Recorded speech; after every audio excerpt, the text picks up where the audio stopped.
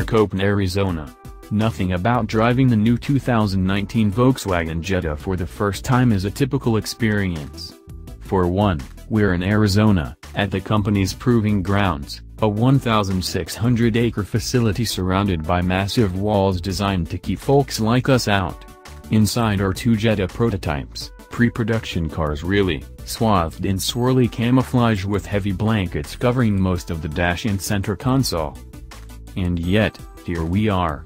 Invited to a place we've never been before, although relieved of our cameras and smartphones, for security purposes.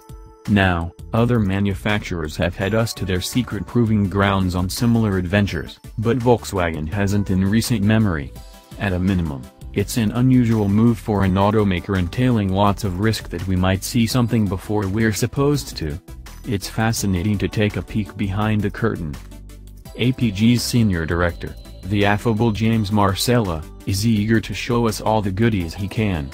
Having been here for 25 years, he's rightfully proud of the facility, which is used by all brands owned by the Volkswagen Group, even MAN, Scania, and Ducati.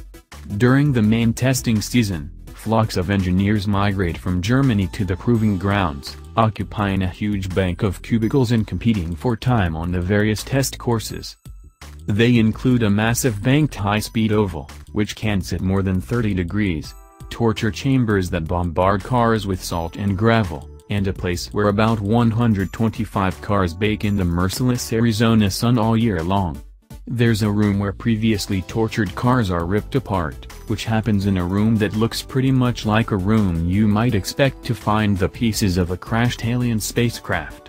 It seems like a cool place to be an engineer, but a rough place to be a car. It was also an attempt to deconstruct the notion that the Jetta was a compact, near-luxury sedan built to do battle with Volvo and Acura and priced accordingly. That meant it a contented, a nice way to say cheaper, Americanized, a nice way to say softer, Jetta built in Mexico and aimed specifically at domestic tastes. It was basically a low-speed autocross course, and it revealed a few notable things about the new Jetta that shouldn't change too much by the time it heads to production.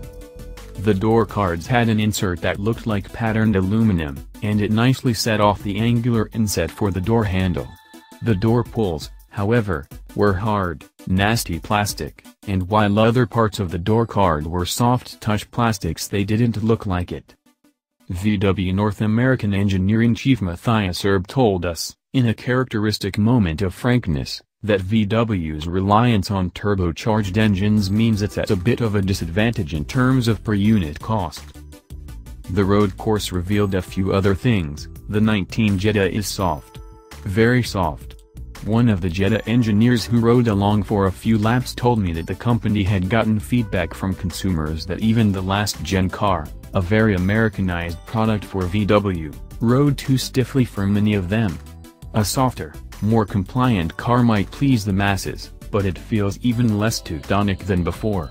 Chasing the mass market, I fear, VW's getting ever closer to abandoning its magic formula of European flavor at budget prices. Incidentally, the Jetta's approximate top speed, somewhere around 128 miles per hour, with 3 average-sized adults and an unknown amount of fuel on board, as measured by a VW engineer's GPS in the back seat, is pretty close to neutral steer on the highest part of the banking. Taking a step back, the real question is whether VW should even be chasing the sort of volume that it seeks for this car.